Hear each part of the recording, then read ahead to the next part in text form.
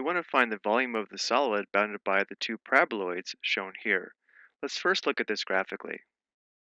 So here we see the graph of the two paraboloids. Again, our goal is to find the volume bounded by these two paraboloids, which would be the volume of this solid here.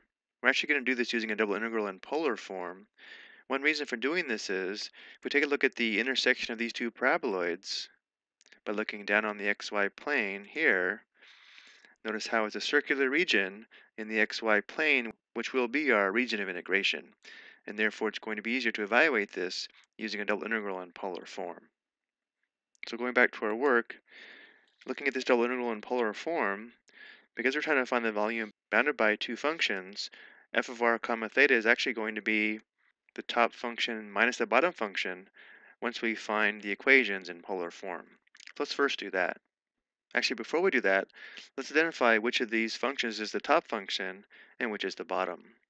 Notice we evaluate these at the point 0, 0. Here we'd have z equals 7, and here we'd have z equals -6, which means this is the top function, and this would be the bottom function.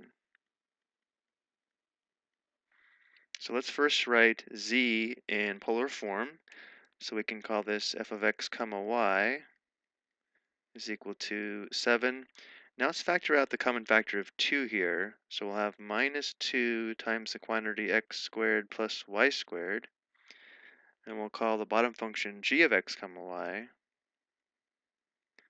which we'll write as -6. Let's also factor out the 3. So we have +3 times the quantity x squared plus y squared. Now because x squared plus y squared is equal to r squared, we can now easily write these in polar form. F of r comma theta would be equal to 7 minus 2r squared, and g of r comma theta would be equal to -6 plus 3r squared. Now we need to find the intersection of these two paraboloids, which will help us determine our region of integration. So we'll solve this as a system of equations. So we'll set 7 minus 2r squared equal to -6 plus 3r squared. Let's add 2r squared to both sides, as well as add 6 to both sides. So that would give us 13 equals 5r squared. Divide both sides by 5. So we have r squared is equal to 13/5. And now we'll take the square root of both sides of the equation. So algebraically, we do get r equals plus or minus the square root of 13/5. But either equation is going to give us a circle in the xy plane with the radius of the square root of 13/5. So we'll just use r equals the square root of 13/5, which I've actually already graphed here on the xy coordinate plane. So this is the graph of r equals the square root of 13/5. But because we're looking for the volume bounded by these two paraboloids, the region of integration is going to be the circle as well as the area inside the circle. So this is our region of integration. And now we have all the information we need in order to set up our double integral in polar form that will give us the volume bounded by these two paraboloids. The volume is going to be equal to the double integral of, again, f of r comma theta is actually going to be f of r comma theta minus g of r comma theta.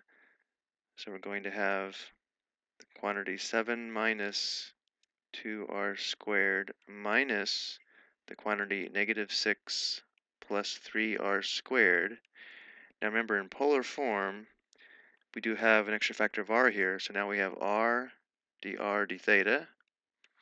And now we need to find the limits of integration for r and theta that would trace out this area in the xy plane. Well, we know r would be from 0 all the way to the square root of 13/5. So limits of integration for r are from 0 to the square root of 13/5. And then to trace out the area, we have to rotate one full revolution. So we have from 0 to 2 pi radians, which would be the limits of integration for theta. Let's go ahead and simplify the integrand function. We're going to have 7 minus -6, that's 13. And then negative 2r squared minus 3r squared, that's going to be minus 5r squared. And then we still have r d theta.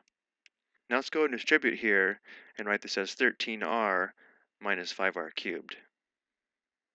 So again, the integrated function would be 13r minus 5r cubed. And now we integrate with respect to r.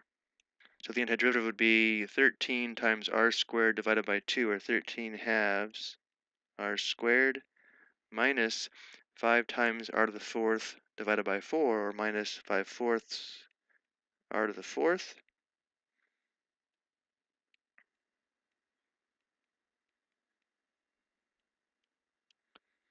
So when r is equal to the square root of 13/5, we'd have 13 halves times, well, the square root of 13/5 squared would just be 13/5, minus 5/4 times the square root of 13/5 to the fourth would be 13/5 squared. Then, of course, when r is 0, these will both be 0.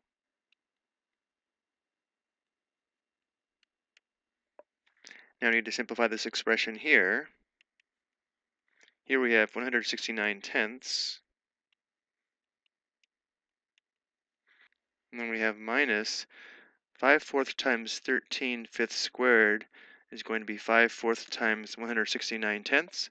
It comes out to 169 twentieths. And then this difference comes out to 169 twentieths. And now we integrate this back to theta, so we have 169 20ths theta. And the limits of integration are from 0 to 2 pi. So 169 20ths times, when theta is 2 pi, we have 2 pi. When theta is 0, we have 0.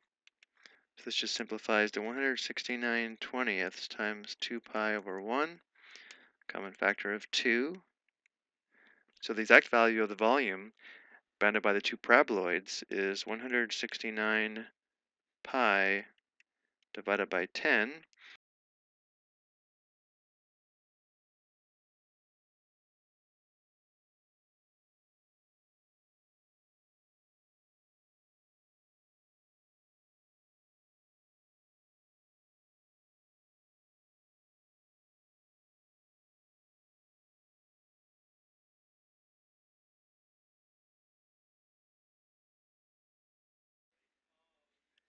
So again, we just found the volume bounded by these two paraboloids using a double integral in polar form. I hope you found this helpful.